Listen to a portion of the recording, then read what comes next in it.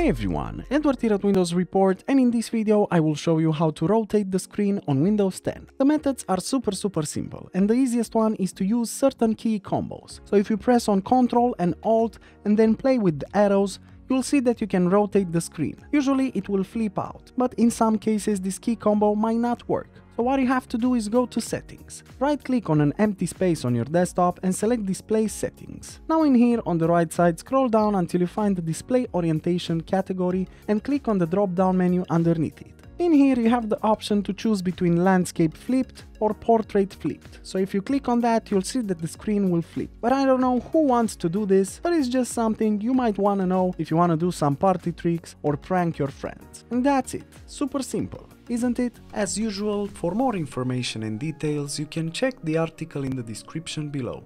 And if you enjoyed this video, just make sure to like and subscribe to our channel. Thank you.